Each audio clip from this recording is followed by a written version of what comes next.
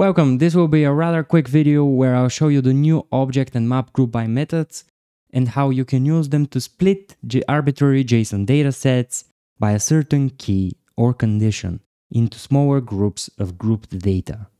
We'll take a look at the methods, their API, I'll talk about browser support, and a little bit about Pollyfills and how you can use them to support older browsers. Let's jump into the code.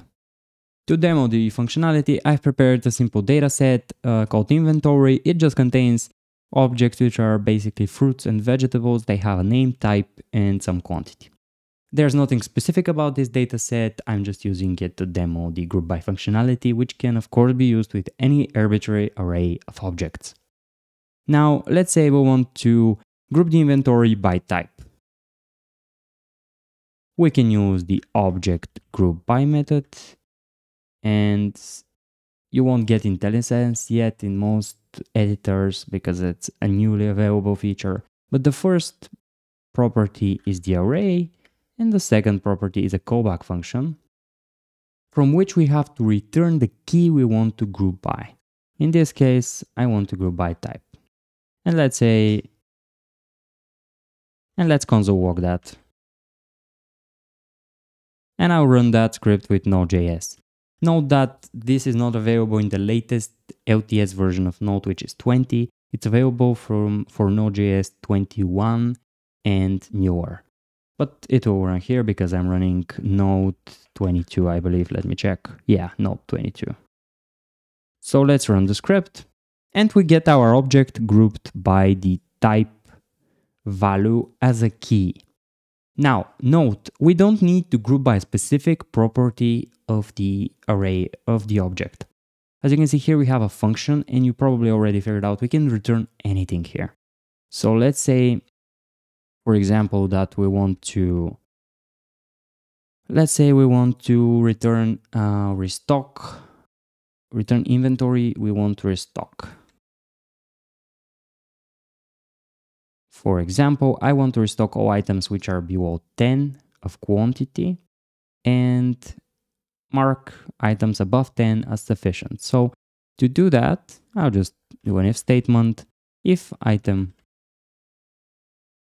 is greater than 10, we'll return don't restock, do not restock. Otherwise, I'll return restock. All right, and I'll console log now inventory for restocking, of course. Let's run that. As you can see, we have completely custom keys here, which we group from. So we can use multiple values here from the object to derive an entirely custom grouping. We have that freedom based on the fact that we have a complete callback function, not just a simple parameter we pass, which is the key to group by with. Now, another flexibility of that function, let me just go back to the type grouping for a second, not the quantity grouping. So another cool thing about the group by function is it's not only available for object, but also for map. So if I do Map.groupBy and console log again,